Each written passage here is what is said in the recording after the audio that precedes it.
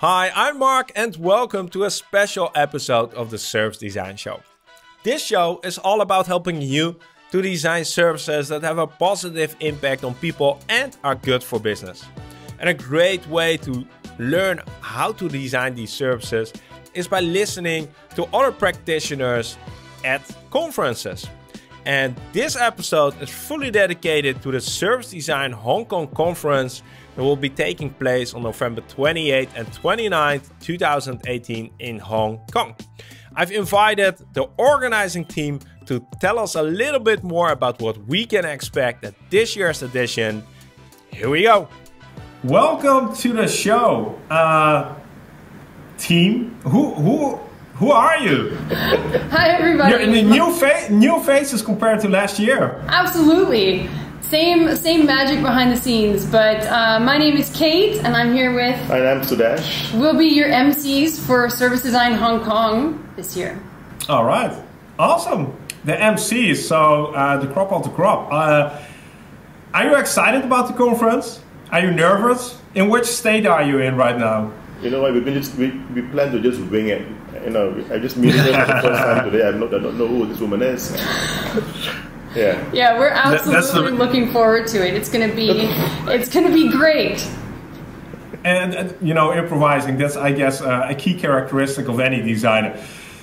Tell me, is there a theme this year? There is, in fact, a theme. We're actually really excited about this theme. The theme is human futures in smart cities. Typically, the smart city agenda is led by technology. And this year in Service Design Hong Kong, we're actually going to flip that conversation back to a human-led narrative where we can really talk about the human impact and inspire some interesting stories about what we can create for ourselves in a tech-led society.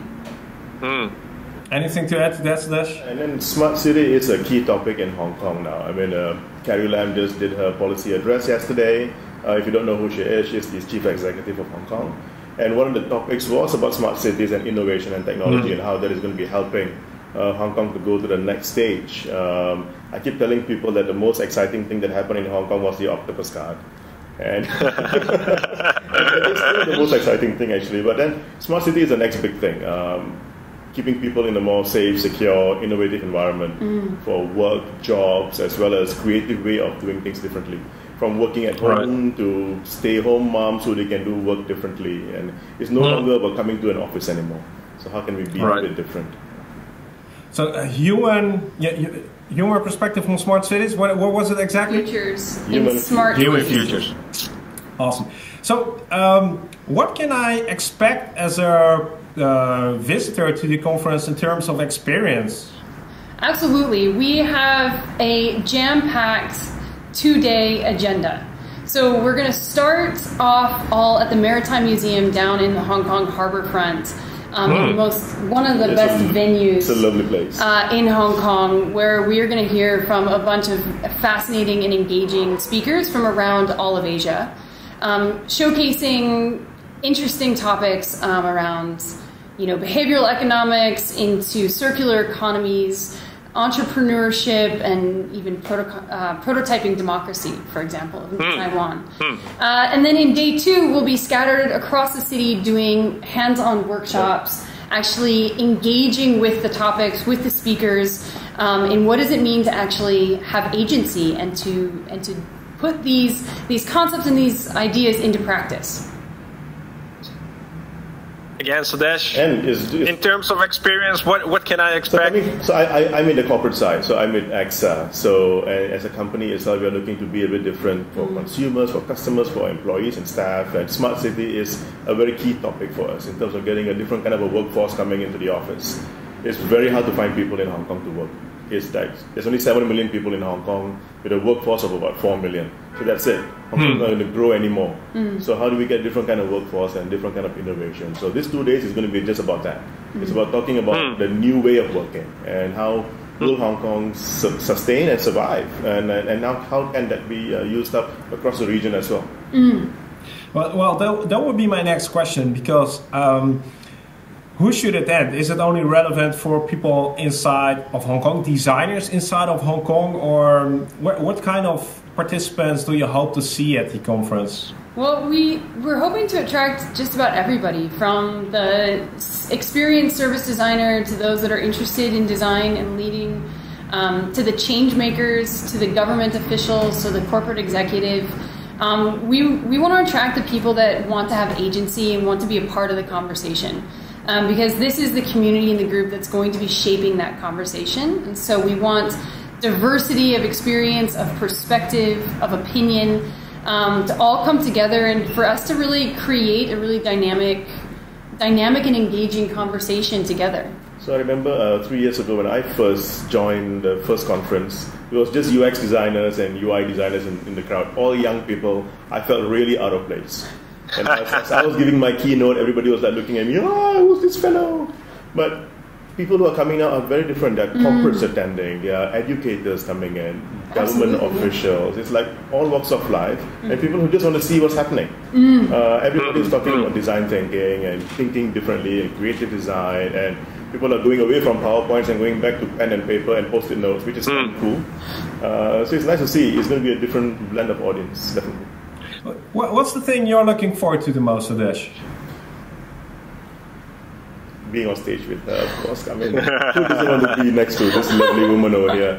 But then again, it's just a different experience. I mean, it's great to see people speaking a topic which I'm passionate about, which is design thinking, and to feel a little young again. Just a little. Just a little young again. How about you, Kate? Anything special that you're looking forward to?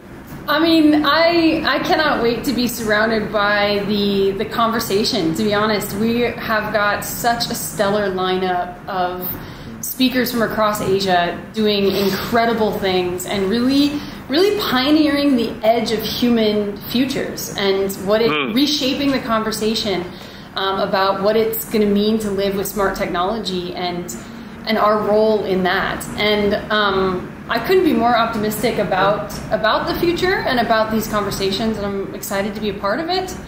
Plus, the banter's going to be fun. And it's a bigger venue again this year, so it is, yeah. How many people do you expect? How big will it be? We expect 200 people.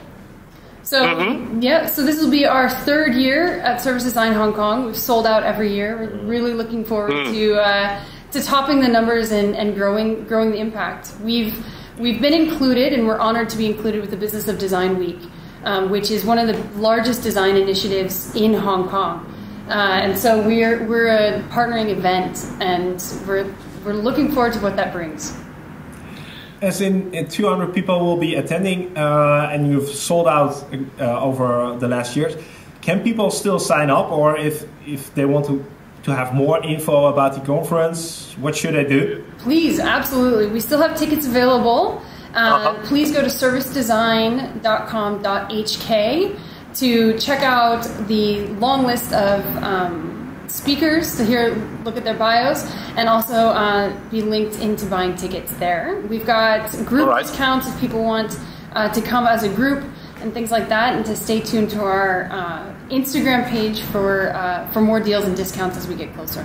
Or just be nice to me and I might sneak you in. Well, talking about being nice, I think you mentioned something like we're doing a contest or some kind.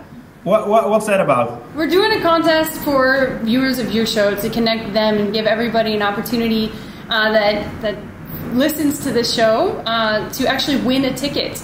So either if you're coming to visit Hong Kong, which is a great place to visit, and you want to come to the Service Design Hong Kong event, or if you're local here in Hong Kong, we've got a question for you that you can answer in the comments, and that will be your free ticket to Service Design Hong Kong. So what's the big question? It's yours to ask. Okay. It's serious. So it's a really serious question. It's not a. If you're in Hong Kong, how would you call a person who lives in Hong Kong? Do you call them a Hongkie, or do you call them a Hong Konger? How do you call someone living in Hong Kong? That's a great question. Not really hard to make a chance To win the ticket, if you want to participate in the contest, I'll also list all the details down below. Sudesh, Kate, the only thing left for me to do is to wish you a lot of fun at the conference. Enjoy yourselves and yeah, share the experience how it was. Absolutely, we look forward to it. Thanks for connecting. Appreciate it. So if you're excited about the conference and would like to learn more, head over to servicedesign.com.hk for all the details. And if you're interested to learn how to participate in the contest in order to win one of these conference tickets, check out the description down below, the show notes of this video for all the details. I hope you enjoyed this episode, and if it was your first time here on this channel, I'd love to have you to subscribe so that we can keep bringing you more videos like this. Thanks for watching, and I look forward to seeing you in the next video.